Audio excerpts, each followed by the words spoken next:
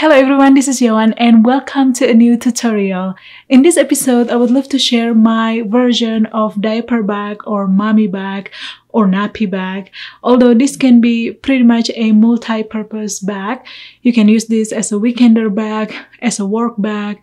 You can take it for a day trip or for traveling. So it is a versatile bag indeed. The finished measurements of this bag are approximately 16.5 inch at the widest point by 12 inches tall by 5.5 inches deep. So it is quite a spacious bag. It comes with many pockets. There are 2 pockets at the front, also 2 elasticated side pockets, and at the back here there's a large pocket with magnetic snap closure. It comes with a zipper closure, and in the interior there are 2 elasticated pockets and 1 zipper pocket as well. For the exterior of this bag, I use regular cotton quilting fabric. I also use vinyl or faux leather as the accent fabric, also for the strap. For the lining of this bag, this time I used the PUL fabric. PUL stands for polyurethane laminate, which is essentially a waterproof fabric. I think great to be used for a diaper bag. Nonetheless, you can of course use all cotton quilting fabric, or you can also use canvas, linen, so feel free to experiment with the kind of fabric that you desire. So let's jump straight into the tutorial and I hope you enjoy this video. Let's start by working on the exterior. These 2 are the main front and back exterior panels, or what we're gonna call here panel A. Fuse the wrong side with interfacing. For this project, I use fusible fleece, and as usual, I cut the interfacing a slight smaller and center the position.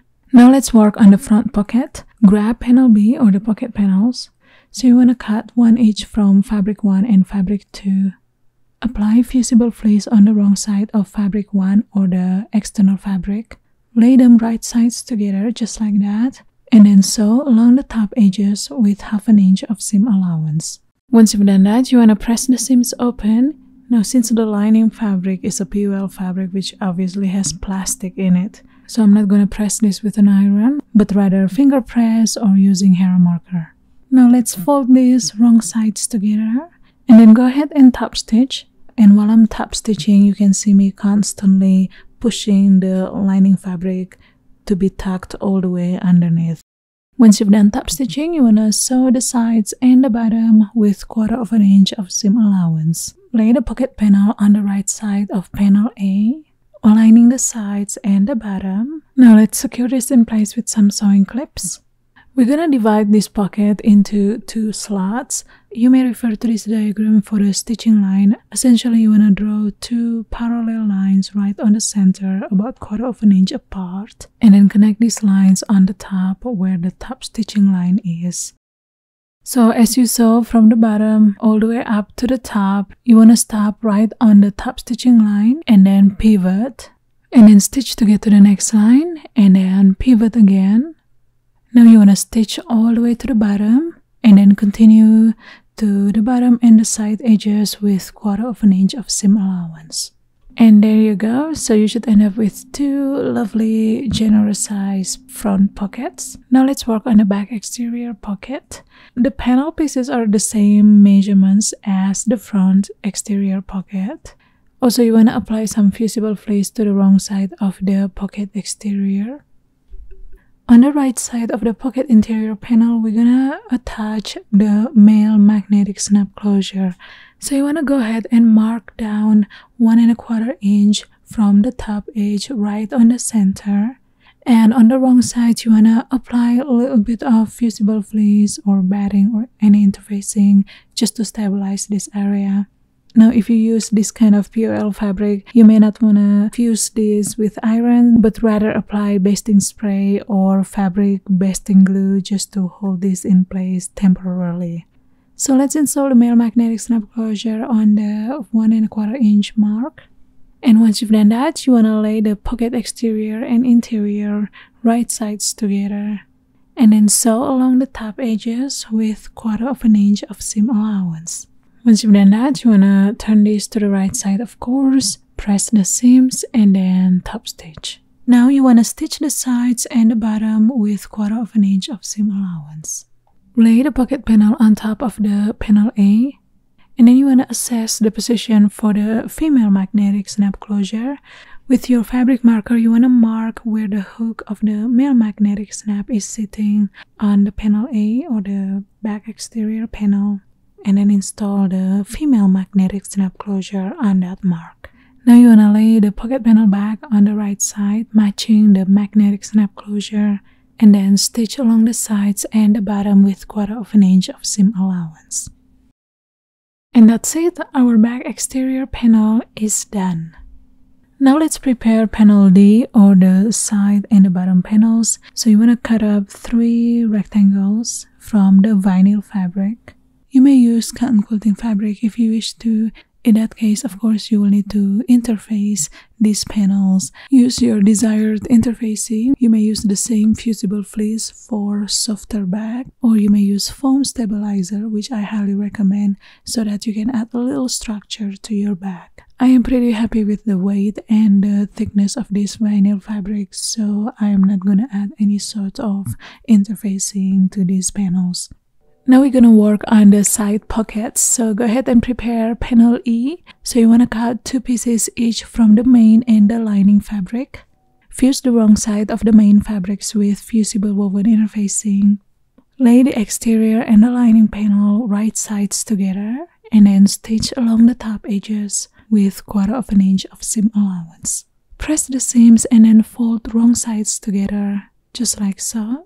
And then sew 3/8 inch from the top edges to create the elastic casing. Now you want to cut a piece of elastic about 6.5 inch long, and you may use an 1/8 inch or 1/4 inch wide elastic. Use a small safety pin to help you feed the elastic through the casing. Meanwhile, you want to pay attention to the other end of the elastic. As it approaches the casing, you want to make sure to hold this in place with a clip or pin, and then continue on feeding your elastic until you get to the other end of the casing. Unhook the safety pin and then clip to secure the end of the elastic. Now you want to sew the edges of the casing about 1/4 inch to secure the elastic in place. When you are removing the clip, just make sure to hold on to elastic with your finger so you won't lose it. And then stitch back and forth a couple of times to make sure that the elastic is secured inside the casing. Once you've secured both ends of the elastic, you want to base stitch the sides and the bottom with 1/8 inch of seam allowance. Lay the pocket panel on the right side of the side panel, aligning the bottom edges. First, we're going to secure the top side edges of the pocket, just like that. And then we're going to secure the side edges. When you do this, you want to push the pocket fabric so that it will be aligned with the edges of the side panel. Next, we're going to work on the bottom edges, since obviously there is some excess fabric there.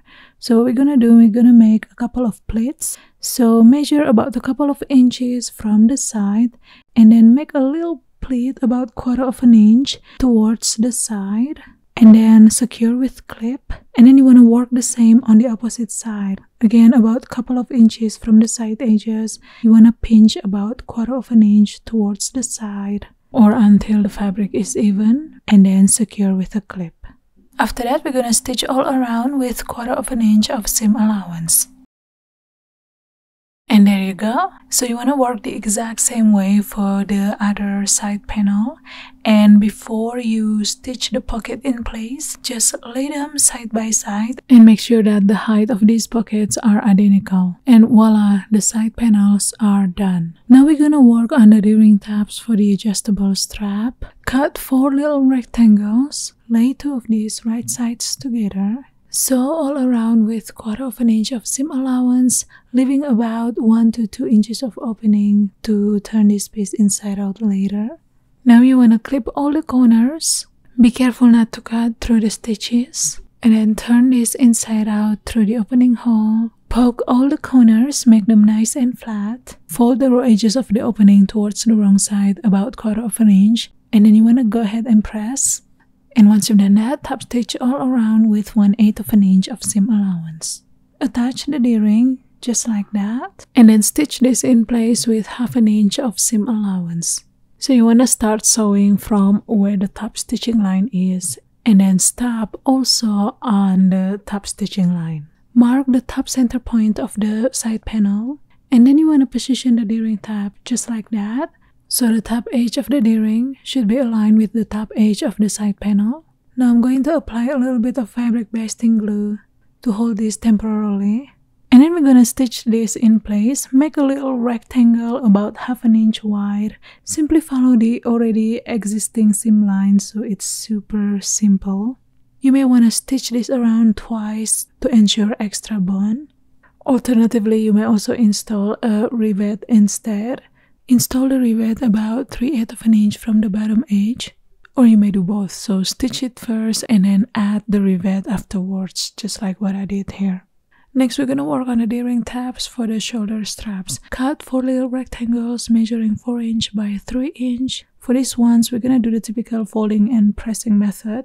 Start by folding the long sides in half, just like that, and then press. And then fold the short sides towards the center fold, and then press. And then fold one more time in half, and then press. So you should end up with a 1 inch wide strip. Now sew along the edges with 1/8 of an inch of seam allowance. Now attach the D-ring just like that, and then stitch along the edges with 1/4 of an inch of seam allowance. Now let's work on the shoulder strap. So I'm going to make the 2-sided strap. So you will need to cut 2 fabric strips, each from the vinyl and the main fabric. On the wrong side of the vinyl fabric, you want to draw a line right on the center. So simply measure 1 inch and then draw a line with your fabric marker. Fold the edges towards the center and then clip. And then stitch right along the edges, about 3/8 of an inch of seam allowance. And you should end up with something like this. Repeat the same to the opposite side. And your strap should look just like this.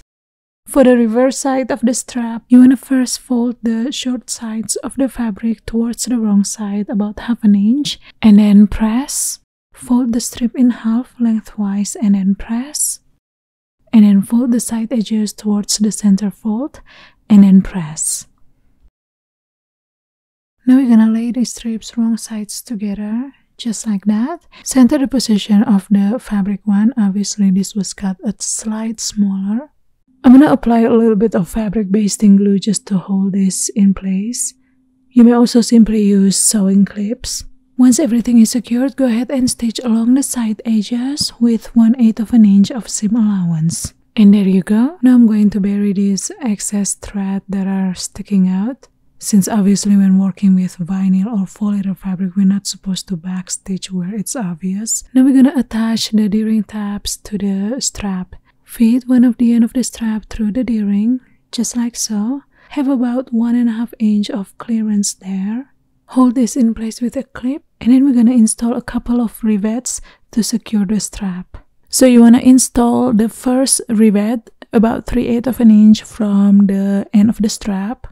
Of course, you want to center the position. Now you may stop at 1 rivet, or you can add 1 more. In that case, you want to space the second rivet about 3/8 of an inch from the first one. So you want to repeat the same to the opposite end of the strap, and you should end up with something like this. And we're gonna do the exact same way for the second strap. Measure 3 inches from the side edges of your exterior panel. So this one is my front exterior panel. Position the strap right on that 3 inches point mark. So the side edges of the strap should be aligned with the 3 inch point mark. And of course, you want to position the strap with the right side facing down. Obviously, the right side is the side with the vinyl fabric. So you want to do the same to the other side. And this is how it should look like now. Now sew the strap in place with 1/4 of an inch of seam allowance. And there you go.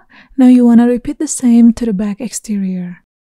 For the crossbody or adjustable strap, we're gonna work the main strap pretty much the same way as we did the shoulder strap. So here I've already sewn my strap. Now I'm gonna go ahead and attach the hardware starting from the adjuster slider. So let's feed the end of the strap from the wrong side up to the right side and back to the wrong side. have about 1.5 inch clearance there. Now you may stitch this in place or attach a rivet, which is much easier. So you want to install the rivet about 1/2 inch from the edge. Now we're going to install the swivel hooks. Insert one of the swivel hook from the other end of the strap. Feed this end of the strap through the adjuster slider from the wrong side towards the right side and then back to the wrong side. And then pull the strap through. Now you want to insert the second swivel hook just like so. Again, have about 1.5 inches of clearance there, and then install the rivet about 1/2 inch from the edge. And voila, the adjustable strap is done. Now we're going to assemble the back exterior. Here I've got my front exterior and one of the side panel. So I'm going to lay them right sides together and then clip and then stitch with 1/2 inch of seam allowance. Now let's sew the other side panel. And we're going to maintain 1/2 inch of seam allowance throughout the assembling of the back exterior. Now we're going to sew the back panel, so lay this right side down, aligning the side edges with one of the side panel. And then go ahead and clip and sew. And you should end up with something like this. Now let's sew the back panel to the other side panel. And your back should look just like this at this point.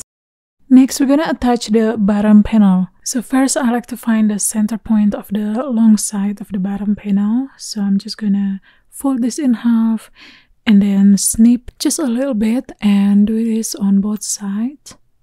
I'm going to do the same with the back as well. So I'm folding this in half, aligning the side seams, and then snip just a little bit, about 1/4 inch with my scissors, and do the same to the opposite side.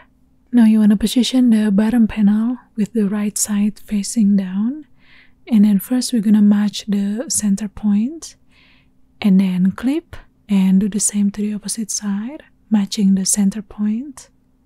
Now let's clip this all around. Once everything is secured, go ahead and sew with 1/2 inch of seam allowance. I like to start sewing around the center point area. I found it much easier if you sew one side at a time. Now, as you get to the corner, don't worry so much about making it super perfect. Your goal is to get them all stitched through because you don't want any hole in your bag. Alright, here I've already sewn my bottom panel. Now, if you want to, you can turn this to the right side just to see how your progress is looking like so far. And I am loving mine already. Now we're going to work on the back interior. So these are panel F and panel G, which will be the main front and back interior panels. Fuse the wrong side of panel F with some fusible woven interfacing. Now we're going to sew panel F and G right sides together with 1/4 inch of seam allowance. Once you've done that, you want to press the seams and then top stitch. So you should end up with 2 identical panels that will be the front and the back of your back interior. Now we're going to work on the side panels. So these are panel H and panel I. Fuse the wrong side of panel H with fusible woven interfacing. Sew panel H and panel I right sides together with 1/4 inch of seam allowance. Press the seams and then top stitch. Now you want to repeat the same to the other pieces. Next, we're going to work on the elasticated pocket. So lay your pocket panels right sides together and then stitch along the top and the bottom edges with 1/4 inch of seam allowance. Once you've done that, you want to press the seams open. I'm just going to finger press this since I can't really iron this fabric. Turn the pocket to the right side. Press it again. If you use regular fabric, you can use iron. I manually finger press these top edges and use some clips to hold this flat. To create the elastic casing, we're going to stitch the top edges with 3/8 inch of seam allowance. Now let's prepare the elastic. So you want to cut one about 13.5 inch long. Before we thread the elastic, first you want to draw a line right on the center point of the pocket panel. So let's go ahead and thread the elastic pretty much the same way we did with the side pockets. Secure both ends of the elastic and then stitch them in place. Position the pocket panel on the right side of the front interior panel, about 4 inches down from the top edges. First, we're going to secure the top of the pocket. So go ahead and clip both sides and then stitch right on the center line. And once you've done that, we're gonna pleat the bottom of the pocket pretty much the same way as the side pocket as well. So about 2 inches from the center line, I'm going to make a little pleat about 1/4 inch towards the center and then pin this in place. Now about 2 inches from the side, I'm going to go ahead and make a pleat towards the side until the edges are aligned and then pin. Now we're going to align the side edges of the pocket with the side edges of the interior panel and then pin or clip in place. Once everything is secured, let's go ahead and sew. Sew the sides with 1/4 inch of seam allowance and the bottom with 1/8 inch of seam allowance. Now let's work on the zipper pocket. As usual, we're going to first draw the zipper template on the wrong side of the pocket panel. So simply follow just like shown on the screen right now, and you want to draw the template about 1.5 inches down from the top edges. Position the pocket panel on the right side of the back interior panel with the right side facing down, aligning the top edges of the pocket with the top stitching line over there. Now you want to pin them in place and then stitch right on the outer line of the template. Once you've done that, you want to cut the center line and the corner triangles as well. Of course, be careful not to cut through the stitches. Now turn the pocket panel to the wrong side. Apply some basting tape on the edges of the zipper. Position the zipper panel on top of the zipper with the zipper pull at your left hand side and then sew the zipper in place. Trim the excess zipper if any and then fold the bottom towards the top just like that. Secure them in place with some clips and then stitch the sides and the top edges with 3/8 inch of seam allowance. And there you go, the zipper pocket is done. Once all the interior panels are done and ready to go, by the way, here is the bottom base. We're going to assemble the back interior pretty much the same way we did the back exterior. However, you want to leave about 4 to 5 inches of opening at the bottom to turn the back inside out later. Next, we're going to work on the zipper closure, so let's prepare the zipper panels. Now we're going to fold and press each panel just like this. So first, we're going to fold the long sides towards the wrong side, about 1/2 inch. You may want to use sewing gauge because we want it to be pretty accurate. And then press. Repeat the same to the opposite side. Now you want to fold the short sides towards the wrong side, also 1/2 inch. And of course, do the same to the opposite side. And then you want to fold this in half lengthwise and then press.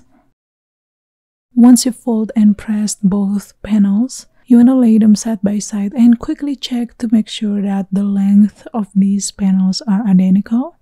Now let's prepare the zipper. So we're going to use per size zipper and the length of the zipper should be at least 18 inches long. First, we're going to fold the extension tape at the start of the zipper and then stitch along the edges just to hold this in place. And you should end up with something like this. Now you want to apply basting tape on the edges of the zipper tape, starting from the start of the zipper down to the 15-inch point, so you don't have to go all the way. Only apply as the length of the zipper panel. Now you want to do the same on the wrong side of the zipper. Now you want to peel the top paper layer off. Insert the zipper tape into the fold of the zipper panel. So the zipper panel should be sort of hugging the zipper tape. Have about 1/8 inch of distance between the edges of the zipper panel with the zipper teeth. This way the fabric from the zipper panel will not get caught when you are opening or closing the zipper. Once you're happy with the position of the zipper panel, you want to press this with your fingers so the fabric will be sticking to the basting tape. And then stitch the sides and the inner edges with about 1/8 inch of seam allowance. Start sewing about 1/8 inch down from the top. I am comfortable using my walking foot for this, but if you prefer to use your zipper foot, feel free to do so. And there you go. Now we're gonna work the same way for the opposite side. And voila, your zipper panel should look just like this. Now we're going to work on the zipper tab, so go ahead and cut a little rectangle. Fold the short edges towards the wrong side about 1/4 inch and then press. Do the same to the opposite side. Fold the long sides in half, right sides together, just like so, and then press, and then stitch along the edges with 1/4 inch of seam allowance. Now you want to turn this inside out, poke the corners, make them nice and flat, and then you can go ahead and press this. Insert the end of the zipper into the zipper tab all the way in, and then clip, and then stitch all around with 1/8 inch of seam allowance. And that's it. The zipper panel is done and ready to go. Next, we need to determine the center point of the zipper panel. So go ahead and fold the zipper panel in half. And then with your disappearing fabric marker, you want to mark the center point on the right side of the panel and of course on both sides. Now we need to determine the center points of the front and back interior. So let's go ahead and fold this in half, meeting the side edges, just like that. And then mark the center point about 1 inch down from the top edge. And we're gonna do the same on the opposite side. So this side where the elasticated pockets are sitting will be the front side of the interior, while this side where the zipper pocket is will be the back side of the interior. Now you wanna lay the back interior with the zipper pocket or the back side facing further from you. Now take the zipper panel with the zipper pull at your left hand side. So this side will be facing the front and this side will be facing the back. Now you want to find the center points and match them. Position the zipper panel about 1 inch down from the top edge. So use your sewing gauge and then pin. Now let's unzip this to make it much easier. So let's pin the rest of this panel. Again, maintaining the 1 inch distance from the top edge.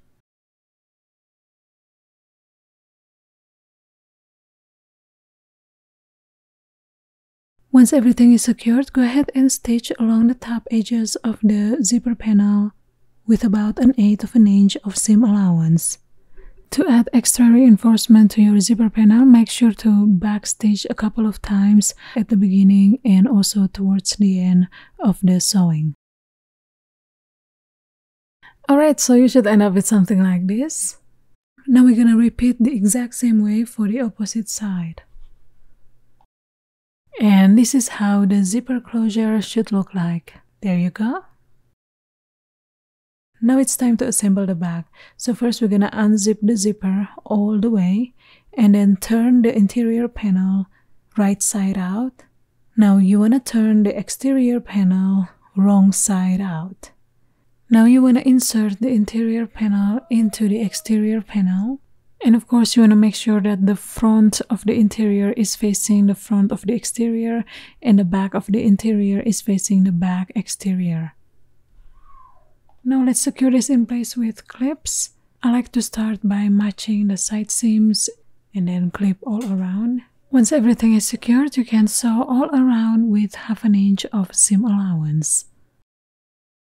We are almost done. Now let's turn the back inside out through the opening hole.